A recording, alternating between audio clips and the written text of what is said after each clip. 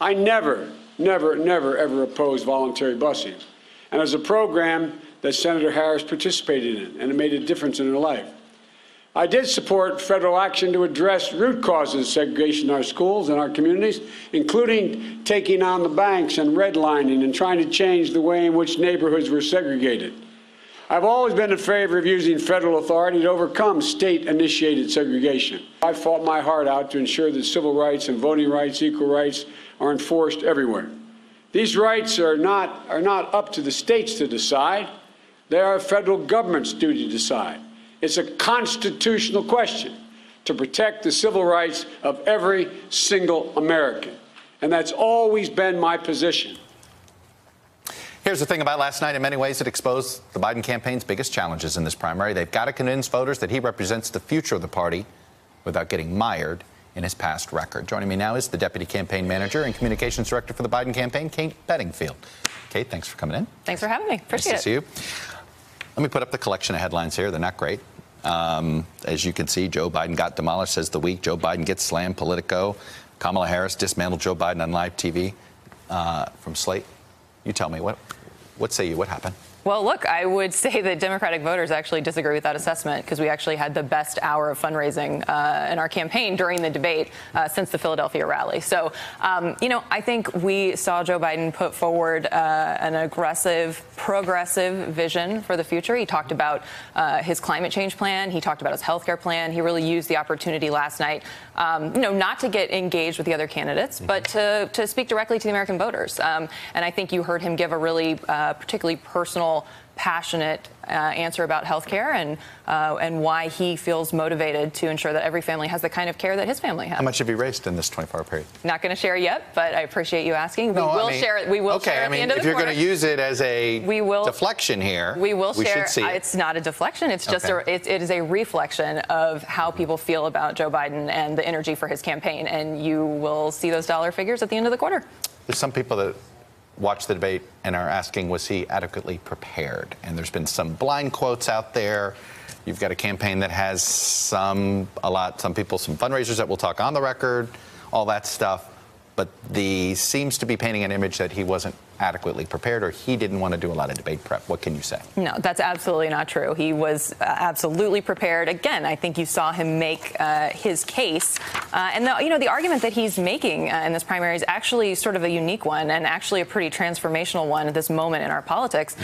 He's really arguing that we need to get back to a place where, compromise and consensus are not dirty words and where, government actually gets things done for people. And, he's somebody who's done this in the Trump era. I think that gets lost a lot in the discussion of, whether this vision of government is, sort of the moment.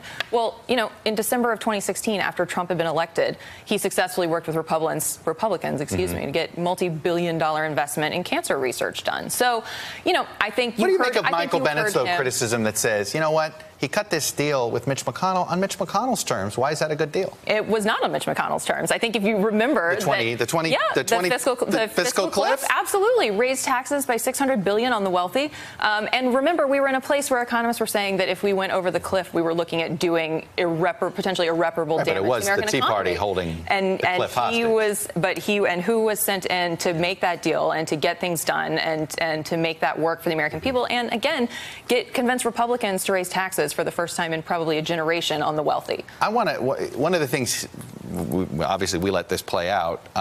Vice President Biden did try to explain his record. I want to play it here and get you to talk about it on the other side.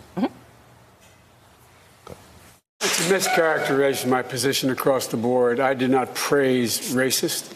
That is not true, number one. Number two, if we want to have this campaign litigated on who supports civil rights and whether I did or not, I'm happy to do that. Do you agree today that you were wrong to oppose busing in America then? No, do you agree? I did not oppose busing in America. What I opposed is busing ordered by the Department of Education.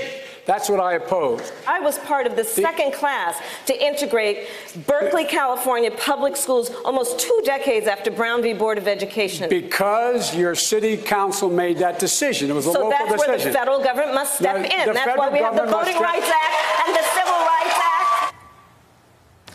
Did he correctly explain his record? So I think what's happening here is the conflation of desegregation and busing. And he has, throughout his career, has always been for the desegregation of schools. I mean, that is not a question. That is something that is, unequivocally something he's fought for. Civil rights were part of a big motivator for him to get into politics in the first place. And so, I think the other key thing here. But what was he fighting on busing? I mean, at the time, was he fighting because people were upset that their kids were being bused to schools that were of a different ethnicity? So I think the other key thing to remember here is that he was tackling the fundamental issues that better get at systemic racism in this country than busing does. And he has always believed that the federal government plays a critical role in protecting civil rights. I mean, he is the person who fought for the 25-year extension of the Voting Rights Act.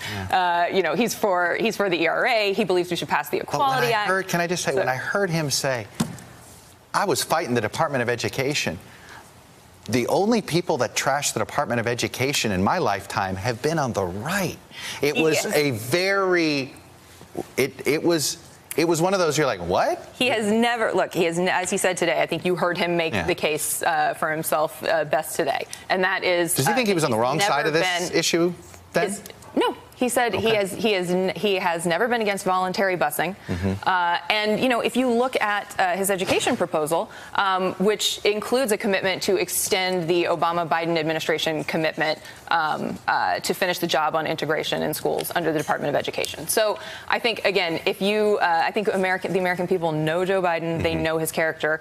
He was vice president with Barack Obama for 8 years, and I don't think anybody believes that when Barack Obama took a look at his record, that he decided he was going to put a segregationist on the ticket. So I just think this is a heavy lift to try to suggest to the American people that Joe Biden is a segregationist. Nothing could be further from the truth.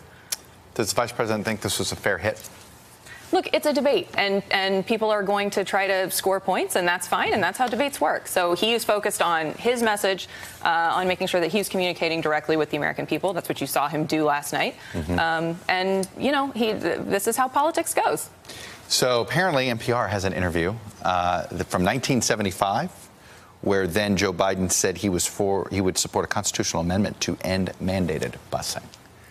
Look, I think what voters care most about is not the back and forth on the ins and outs of specific pieces of legislation or amendments from the Senate in 1975. They care about what the person is going to do as president. I think you've heard him articulate. Should this stuff matter? And should voters wonder where was he in the 70s? And hey, look, was he reflective of the times? Is that going to be the explanation? In the 70s, he was an advocate for civil rights, as he has been his entire career, as he was for his 8 years in office in the White House, and as he will be when he's elected president of the United States. I don't think anybody in this country has a question about whether Joe Biden would be an advocate for civil rights. Last night on the debate stage, the issue of health care for undocumented immigrants came up. I want to first play pretty much probably the most famous moment from President Obama speeches in the well of Congress, and the famous "You Lie" moment. Take a listen. There are also those who claim that our reform efforts would ensure illegal immigrants. This, too, is false. The reforms I'm proposing would not apply to those who are here illegally. It's not true. Now, the Vice President Biden said he would now support expanding Obamacare to that. When did he change his view? You've heard him. I think you heard him articulate last night a very effective argument for why this is humane and also economically sound. But when did is this something he's come around to recently? Is this in the last couple of years? He has always been an advocate for ensuring that everybody in our society has equal access to opportunity, and that includes the peace of mind that comes with health care. And the plan that he's putting forward, which will allow more Americans in this country to have access to health care, would include covering undocumented immigrants. He said something else last night that was pretty interesting. He said, on Obamacare, he said, "We must move now. I'm against any Democrat who opposes and takes down Obamacare and any Republican who wants to get rid of Obamacare."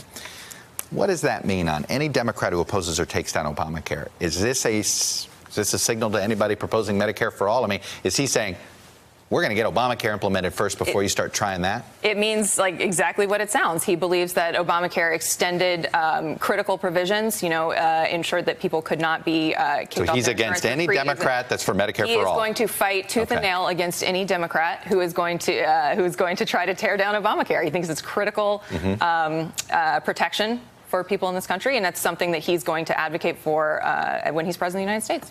Kate Bedingfield, you've had a long, I'm guessing, week or two or days, or who knows if you know what day of the week is. I'm not sure myself. So thanks for coming in Thanks for having me. and being here on this. I appreciate Hello, YouTubers. If you're watching this, it means you've checked out our channel, so thank you. Now do me a favor, subscribe by clicking on that button down there.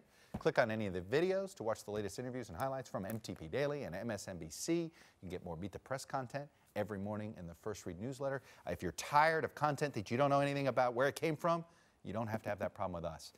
NBC News, MSNBC, MTP, and the Meet the Press mindset right here for you on YouTube. Subscribe now.